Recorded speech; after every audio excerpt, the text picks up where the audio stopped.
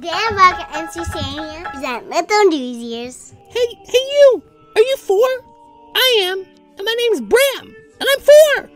And I'm Jake, Bram's dad, but some people call me BoxerBlu. Blah! And here is the news. I got my PJs on, and I'm gonna walk around. I'm gonna strut myself. That's what I do. Dad, you're kind of embarrassing me. I mean, I know this is National Family PJs Day and everything. Yes, this is the day when your whole family gets to wear PJs. So I know you can't see what's going on here, but I've got this pajama outfit that has little pineapples everywhere, and I'm wearing little pink sunglasses. Yeah, you don't really wear sunglasses either. Anyway, today's Thursday, November 14th, 2019. We're going to start off like we have been recently. We're talking about Saudi Arabia again. Yes, this time I'm not going to be like, where's Saudi Arabia? Do you know? Because you all know now, right? Do you? Okay, well, if you don't know, Saudi Arabia is a very, very large country in the Middle East, and basically all this is really about today is, it's pretty weird because we talk about Twitter sometimes. What's Twitter again? That one I just don't get. Well, that's because you're a little too young to read, right? But Twitter is this social website thing that a lot of people like looking at, where basically people just speak their mind, and you can have followers who listen. Oh, you mean like what we do too? You mean our tweets? Yes, something like that. Yes.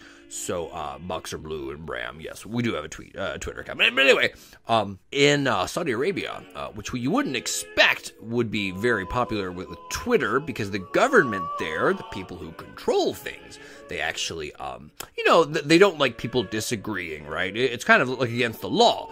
For example, if you say, I don't like this place is terrible, like you might go to jail, right? So, even on Twitter, if you write something like that, you might go to jail too.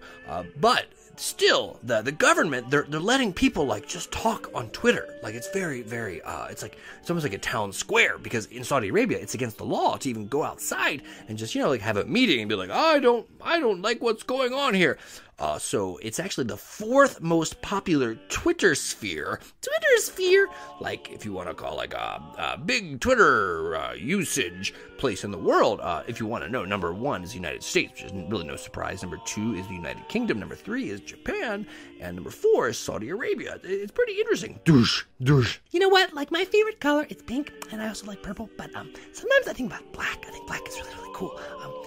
And I want to make like black, like darker, like a darker kind of black. That sounds really neat too. Well, Bram, you might like this, because scientists, what they're doing actually is they're making super black, like it's called ultra black. It's called, in fact, NIST ultra black at 99.99% dark black. Basically, it has ultra black technology. It's little tiny, teensy tiny carbon cylinders together, and so they're mimicking means like they're copying animals around the world. So basically, there's some animals that have super black coloration. You don't see this in Zusania much because we don't really have black animals where we are, but birds, for example, and spiders, and even some snakes.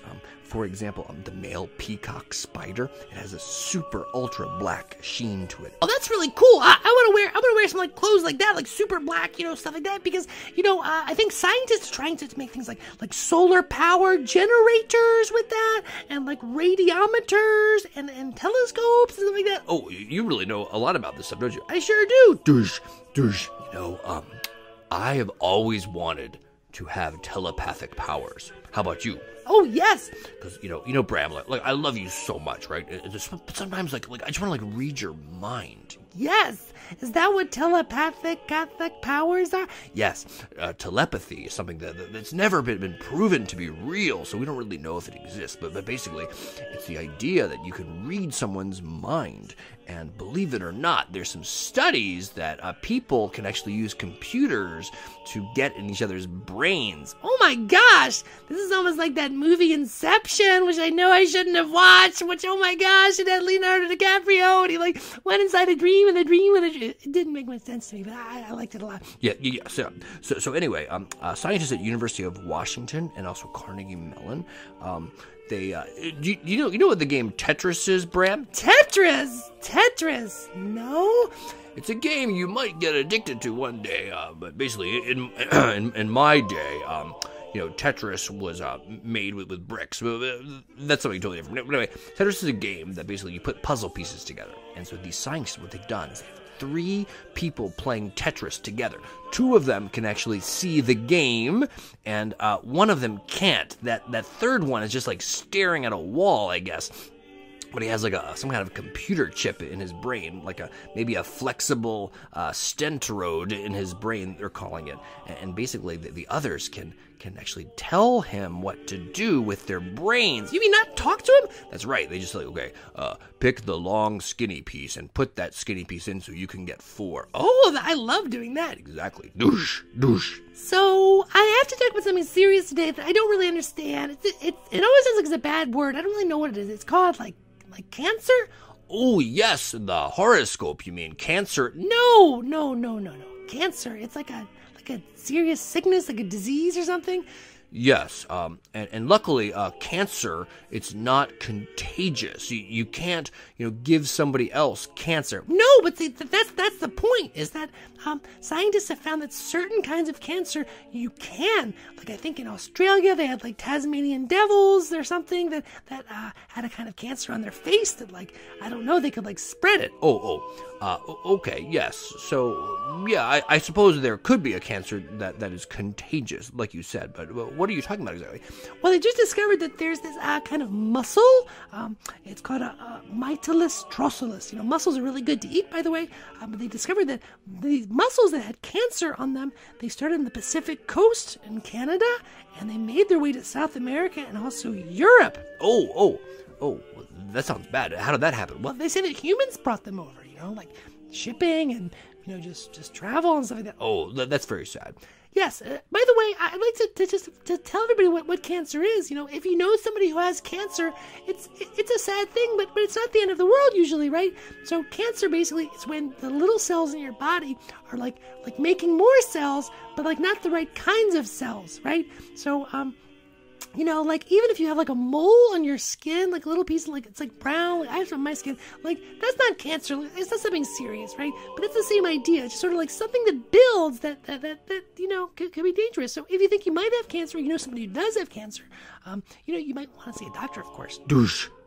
So I want to talk about something kind of good news, I guess. Remember Hurricane Dorian? It wasn't that long ago, but a lot of animals died and stuff. It was really sad, especially in North Carolina, the Outer Banks. But just the other day, they found 4 cows. Isn't that cool? Yes, it is cool, Bram, but actually I think you mean 3 cows. They found 3 cows like 4 miles. Oh, yeah, sorry. 3 cows 4 miles away. They were just like sitting there just eating. So that's pretty amazing, isn't it? Well, everybody, it's time for us to get out of here right now.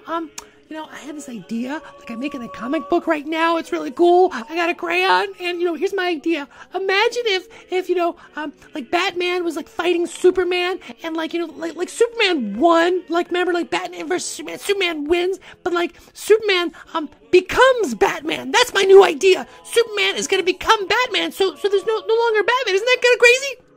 Yes, I think, in fact, the people at DC Comics would think that was especially crazy. Anyway, so I just want to remind everybody that, little news ears, as you get older, the news gets older too. So Bram is heading toward becoming 5 years old. Still some months away, but the news doesn't get older with him, so stick around with us. And don't forget, there's going to be little news ears for 4-year-olds too. Oh, I can't wait. Bye. Don't forget to check out our videos on youtube.com and our teacher lesson plans and more on littlenewsears.com. May your sweetness shine And your colors glow. Blah! Sources for today's broadcast include the New York Times, CNN, and the Daily Beast.